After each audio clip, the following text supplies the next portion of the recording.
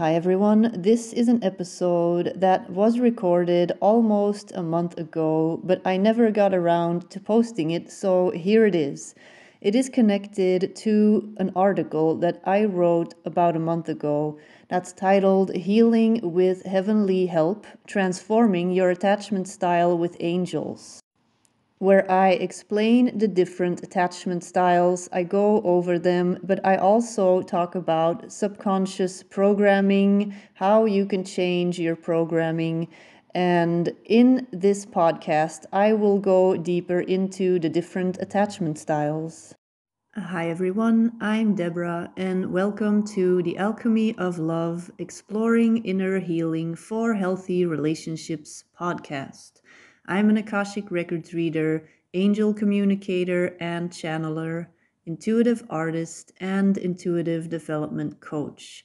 I am also passionate about trauma healing, and in this podcast, I talk about energy healing in yourself, in your relationships, attachment styles, codependency, cluster B personality disorders, toxic relationships, feminine energy, polarity, but also metaphysics, soul contracts, psychic energy, and more.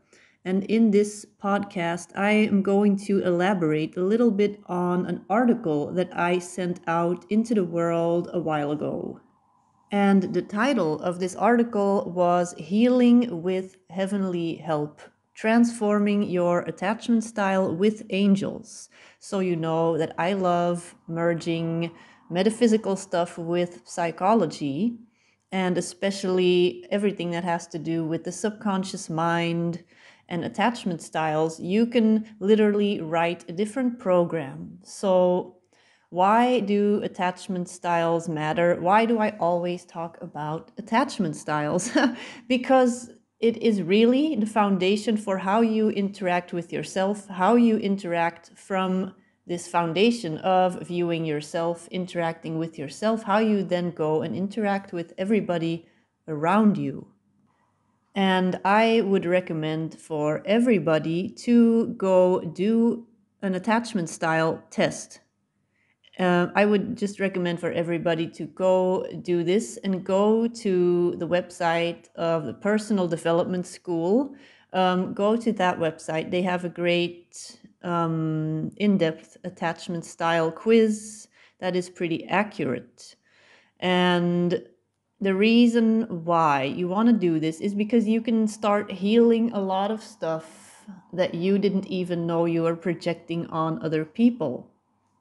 So I talk about this quite regularly. I talked about it a little bit in the previous podcast episode that I launched a while ago with my guest page, where we talked about narcissism, cluster B personality disorders. And in this article, this Healing with Heavenly Help article, I talked about my old fearful avoidant attachment style that I developed when I was younger, and then I recognized what it was, and I have been working on that very hard. And I can now say that I am securely attached, but you always have to be mindful of triggers. And people that, for instance, are anxiously attached, they will constantly seek validation. People that have a fearful avoidant style, they will either need the validation or they're going to push you away and going to run to completely run away. Dismissive avoidance, they're just going to run. That's just their default. Like you say anything, you express any attachment or any affection, they're just going to run. You're not seeing them again. They will ghost you by. So the thing is, you can have this attachment style and be aware of it and work towards a secure attachment, because you're going to feel better. You're also just going to feel better. The people around you are going to feel better, and you can heal inner child stuff from a long time ago. And that's why in this article, I also said having an insecure attachment style is kind of like being a recovering alcoholic. You may be tempted to slip back into this anxious or avoidant style, because this is an old program and you can easily go back into default mode if you are not aware of yourself, if you are not scanning yourself, if you are going outside of yourself. So this is an invitation constantly to be aware of what you are doing, of what you are surrounding yourself with, of the thoughts that you're having about yourself. And in a little bit, I'm going to give you some advice on the different attachment styles and how you can work towards developing a more secure attachment style. In my case, when I'm going through a lot of shifts, a lot of changes, I need something stable in my life. And because I have, well, not anymore, but I used to have this fearful avoidant attachment style. So I would either really cling on to another person, but usually I would do the opposite because that would be too, I would not have control. And the only way for me to have control would be to just really run the other direction and just completely ignore that they existed so that they could not hurt me, which is very unstable. So you have to realize when you have that attachment style, you have to dare to be vulnerable. You have to find healthy coping skills. And you have to let people in and have secure hobbies, passions about yourself so that you feel secure on your own within yourself, in your life. And over the years, I have developed a lot of things that I am passionate about. And what always works for me to immediately reset myself when I catch myself being not very secure. And we all have these days. There's not going to be a single person that's going to be like, oh, I am every day super secure within myself. Then we would have those couples, they're never going to argue. These are people that have the perfect relationship. That is amazing. I would love to see that, but I don't think that exists. But what helps for me is really having a meditation and prayer ritual every day. It may not be what helps for you. Maybe for you it's a daily walk. Maybe it's a bike ride. Maybe it's going on a walk with your dog. Stuff like that. And these are things that you can immediately do. You can immediately go and do those things when you feel that you are out of balance. So let's look at the 4 main attachment styles. There is the secure attachment style. There is the anxious preoccupied attachment style. There is the dismissive avoidant attachment style and fearful avoidant, also known as disorganized attachment style. So let's kind of look at all of these different attachment styles. If you are not aware of what your attachment style is, go take the test.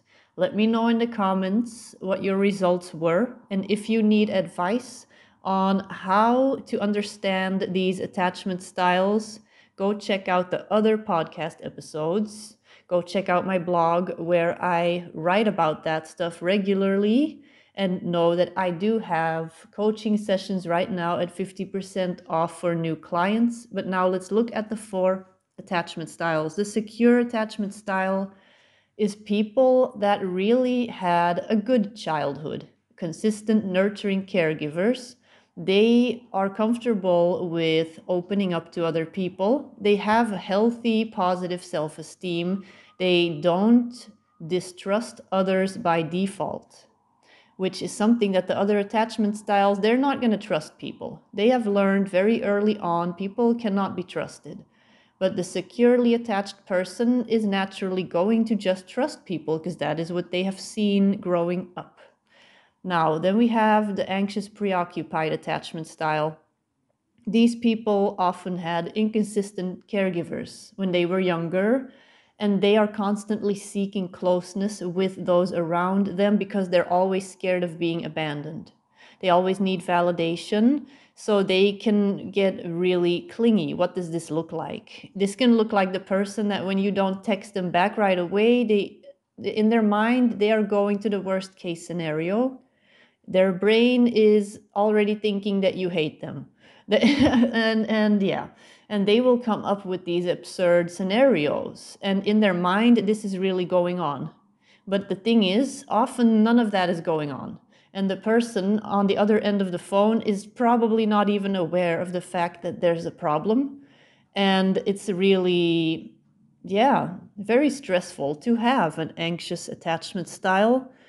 And because they are trying to constantly fill up this gap of attention that they never received when they were growing up. Then there is the avoidant, and we have the dismissive avoidant and the fearful avoidant. The dismissive avoidant, they were around adults that they could not really rely on emotionally to be there for them. They did not have this emotional safety net. They kind of had to deal with everything on their own. So they became hyper independent because they could not get hurt if they didn't rely on other people. So they would just deal with everything themselves, and they push everything down. Emotions, whatever. They are allergic to emotional intimacy, and it is not really their fault. It's a coping skill that they developed in early childhood. And they're also not really gonna rely on others or open up because that was not something that they ever saw growing up. Then there's the fearful avoidant. This is also called a disorganized attachment style because they grew up with adults that were more like unpredictable. One time they could be very nice, the other time they could be unavailable or angry or whatever. So they had to always walk on eggshells. And they have both a fear of intimacy and a fear of rejection. So they want to develop close relationships with others, but when they get too close, then they will back up and they will run. And it's kind of this push and pull thing. They chase and then they panic when the other person comes too close because, oh no, what if you hurt me? I will sabotage this real quick and run first. So that is the fearful avoidant attachment style. And it's all about, how do you see yourself? Even if you don't take an attachment style test, look at how you see yourself. Don't overthink it, just right away. Answer out loud or in your head, how do you see yourself? How have you been programmed to see yourself? Do you think you're not worth much? Do you think you are very valuable? Do you think that people like you? Do you think that everybody else is always better than you? Are you putting people on a pedestal? And just from the first reaction that you have right now upon hearing this question, you can already look at what your attachment style may be. So let's look at what this inner dialogue looks like for each attachment style. The securely attached person has a balanced inner dialogue. They value themselves and they value the relationships around them. And they find joy in really expressing themselves, exploring what they like, who they are, as a foundation for everything else, for all the other relationships around them. The anxious, preoccupied people, they will be really hard on themselves. They're going to be very self-critical. They're going to be questioning their worthiness. They're going to always feel like their value depends on the opinions of the people around them. The dismissive avoidant is going to have a very independent, self-reliant inner dialogue. They are going to dismiss other people, like, oh, relationships, no, that's not important. I don't need it in my life, because that's a coping skill to not get hurt. They're doing the opposite of the anxious person, and they will do whatever they can to not let people get too close. The fearful avoidant is going to have an inner dialogue that is very disorganized. They're going to be going back and forth. It's going to depend on the people that they are around. If somebody is very clingy, they will pull back and they will run, and they are going to be shutting that other person down because this other person apparently places a lot of value on them, and they're going to be pressured, like, oh my God, can I live up to what you see me as like this person that you think I am. Can I even live up to that? I'm just gonna push you away. And if this other person is not really giving them the feedback, then they're gonna lean in. So all of these attachment styles, the anxious preoccupied, the dismissive avoidant, fearful avoidant, they're either pulling back way too much or leaning in way too much. And this is because they're not balanced within themselves. So to become secure, it all starts within. It all starts with self-development. And it's about understanding yourself, your reactions. And what I said in this article is also, it's not about shaming anyone. It's not about being better or worse. It's about understanding yourself and learning how to become the observer of your reactions instead of identifying with the reactions. And that is healing. That is healing of your attachment style. So when you notice that you are an avoidant or anxious, just observe what's going on and say, this is interesting. I am observing these emotions. And then you can have a conversation with yourself without having to identify with what's happening. And you can then overwrite the old programming, because that's all that it is. An attachment style is a programming. It's a program that is running, and you can deprogram it and install a new program. And that is why I love working with affirmations, but I love working with clearing statements even more in hypnosis, in a state of hypnosis, because you are using all of the good stuff together. That's basically what you're doing. You are, I call them affirmations on steroids. When you call in angelic assistance, we're not doing this on our own, and that is why I love merging spirituality with psychology. Subconscious mind, we can prove this. Science can prove how this works. The brain, we can scan the brain, we can see the effects of these things on the brain. And then I know for myself that angelic assistance is real, that it works, that we just have to ask. We have to ask for the guidance, we have to ask for the help. And I've seen in my own life how it has transformed my entire life. So in my healing sessions, I do this with people. We overwrite old programming and we work around attachment styles. We work around inner child stuff. We work around trauma healing, all kinds of stuff. And it is just something that I wish more people knew about. And I feel in the future, people will know more about holistic, energetic ways of healing trauma. So what does healing look like more specifically for each insecure attachment style? For the anxious, preoccupied person, this looks like developing self-soothing techniques, establishing clear communication, setting boundaries to ease anxiety, and encouraging independence in relationships. Now, some examples, self-soothing techniques. I have a friend who is an anxious, preoccupied person.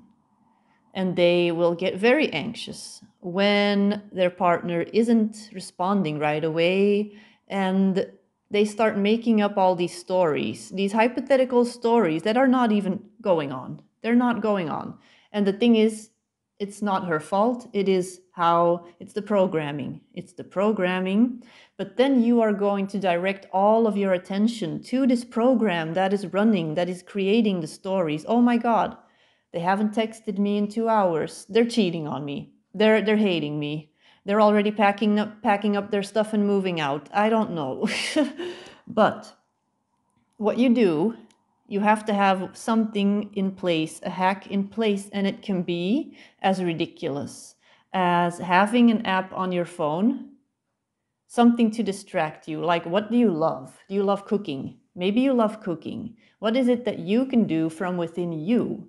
So you have a cooking app with recipes. Every time that you open up this text message thing and you try to message them, or you're looking like, oh no, they haven't messaged me back. Oh no, they're dumping me.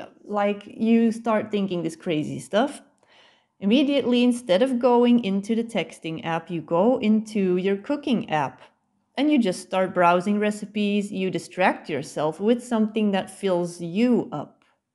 So you're not just giving and giving into this program, pouring into this program that isn't serving you. So you go and do something like that. Or maybe you like to craft. I don't know. Go and find ideas of things that you can make. Maybe you like shopping. I don't know. You just go and look at some clothes online or something. Maybe you like a specific kind of music.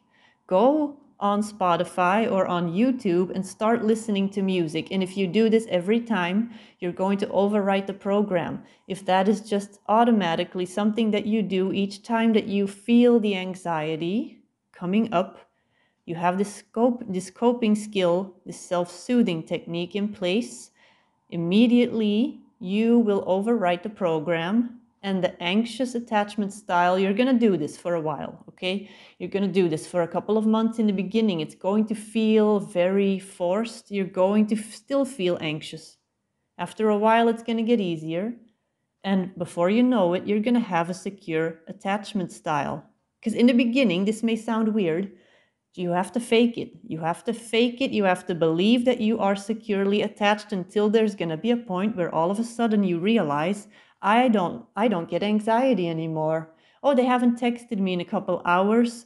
They're just doing something. I'll hear from them when I hear from them. And you're not automatically thinking that they're dumping you, that they hate you, or whatever. So that is how you can get over this anxious, preoccupied attachment style. The dismissive avoidant so if you are a dismissive avoidant and you're somebody that really would like connection with other people, but when somebody gets too close, you immediately push them away, you isolate. You have to gradually open up emotionally, acknowledge emotions without judgment. So when you acknowledge, oh, I feel a connection, and you don't push it away, or you don't go like, oh, that's not important. Just acknowledge it within yourself and realize that you have to work on being vulnerable, becoming available, emotionally open and available. And that's going to be scary, but it's something that you're going to have to try to do. And if it's too difficult to do this with somebody that is very close to you, like somebody that you are developing a relationship with, seek out a third party, a neutral person, a therapist, I don't know, a coach that's going to help you get over this, somebody that you have that you're not emotionally invested in. So if you feel like you need some help with this, find somebody like me, find somebody online, a different person. It doesn't have to be me, it can be anybody that has knowledge on attachment styles that can help you become more securely attached. The fearful avoidant, they have to really learn how to trust gradually and build trust with a person, having open communication so that they can actually say, hey, I feel myself retreating in fearful avoidant. I feel I am going to pull back. Saying that is already the first step. It's open communication. You're talking about your fears instead of bottling it up and pulling away.